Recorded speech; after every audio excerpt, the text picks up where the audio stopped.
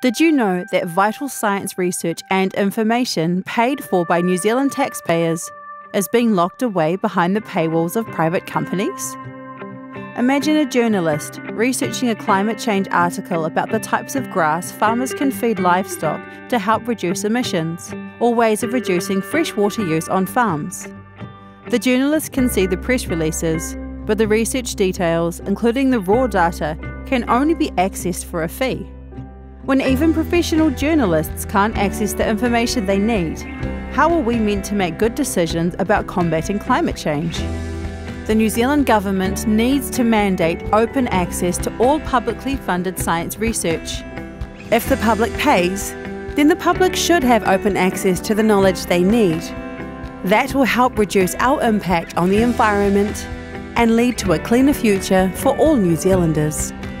Read our report, sign our declaration, and share this campaign to show your support for open access to publicly funded science and technology information.